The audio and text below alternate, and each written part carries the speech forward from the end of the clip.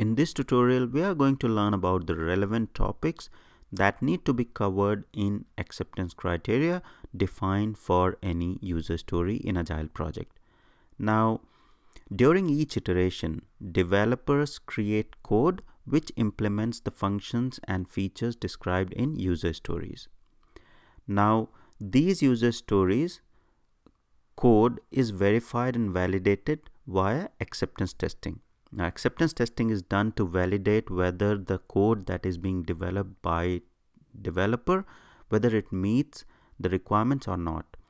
And to be able to do acceptance testing, the story should be testable. And how the story will be testable? When there is an acceptance criteria which basically says what need to be tested or what that functionality should look like in terms of functional or non-functional behavior.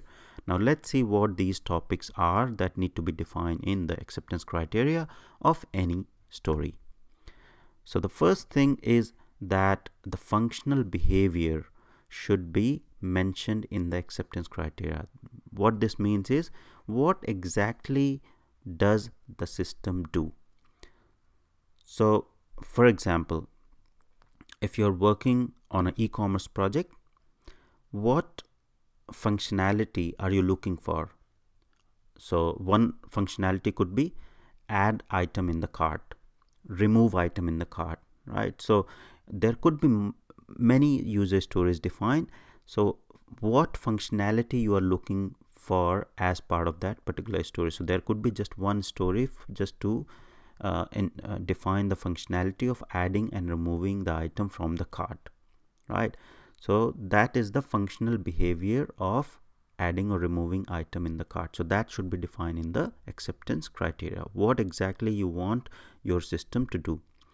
Or if you're working in any other say for example a banking project, and you're working on some internet banking application, then what functionality you want in your internet banking application? Should the user be allowed to change his address? Should he be allowed to fund transfer within his accounts or external accounts? So all these functionalities should be defined in the acceptance criteria or the story that is being worked upon. Now functional behavior should be defined. The next thing that should be defined is the quality characteristics, how the system performs the specified behavior. Now the characteristics may be quality attributes or non-functional attributes like the performance or reliability or usability. For example, if you are launching an application, how much time it takes to load. You should clearly define that time, how much time or what is the response time you're looking for in the acceptance criteria as well. So quality characteristics need to be defined, the reliability, usability, response time, how many concurrent user it should support. All these things should be defined in the acceptance criteria of the user story. The next thing is scenarios or the use cases. So how the end user is going to interact with the application or the sequence of actions performed by the end user to accomplish the desired output. So this has to be defined in different scenarios. So any user story, you could have multiple scenarios defined, which will be in terms of end user interacting with that particular application and what he should be what he is expecting as the desired outcome. So that those scenarios should be mentioned in the user stories as well. The next thing is the business rules. So what internal system rules perform based on the external inputs, right? So for example, you are providing certain inputs from the UI. Then after submission, what rules are happening in the background, and then what response is presented to the user. All these business rules need to be defined in the user story as well. And these business rules are very important because end user is not aware of all the business rules that are happening. So for example, your credit decisioning, or when you are applying for any loan or credit card, there is a background process that happens when you submit an application with all your detail and income.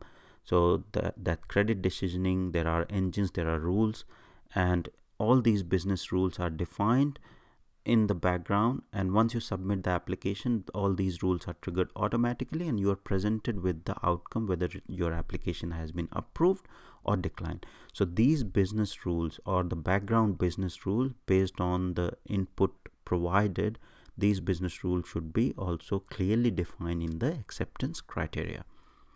The next thing is the external interfaces. So any connection details to integrate the developed system to external interfaces. So for example, you are developing an application, but does this application need to integrate with other application, or do you need to expose any of the APIs so that other systems can integrate with your system, right? So for example, nowadays a lot of applications are there, even all the cloud-based services. You can they provide a lot of APIs that you can consume, and you can integrate with those applications easily. So those sort of details need to be provided clearly in the acceptance criteria as well. Any external interfacing requirement need to be provided in the acceptance criteria as well. The next thing is any of the constraints. So any timeline or technology limitations. Say for example, you are using certain technology which has certain limitations, and the technology that you are using cannot be is not compatible with certain platform or certain certain other application. Those constraints need to be mentioned in the acceptance criteria as well. Also, if there are any timeline constraints, those need to be mentioned in the acceptance criteria as well.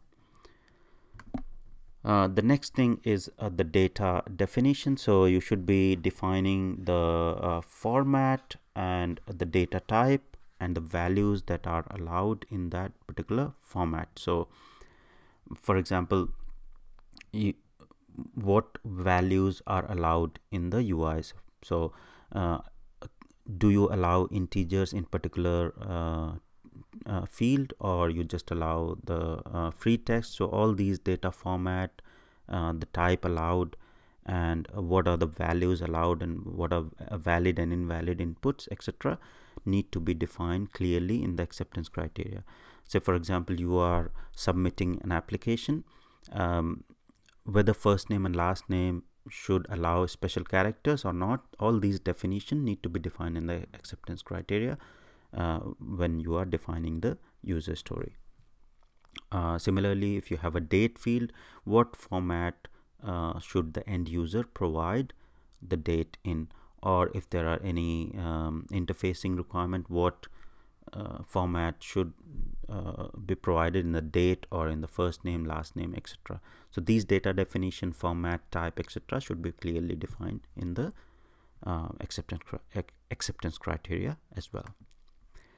Then there is some other relevant information for testers that helps tester to actually test the user story and ensure that the acceptance criteria has been met. So the other information could be like how the system is supposed to work. So if you can, if there is a detail around that how part of the system, or the how the system can be tested in a testing environment, that's another helpful information. So for example, there is something really new and tester is not aware of what details are required, but if the business analyst or other stakeholder or other team members are aware of that, they can provide their input, and that can be defined in the acceptance criteria or in the other information of the story, which will help the tester to test in a particular test environment.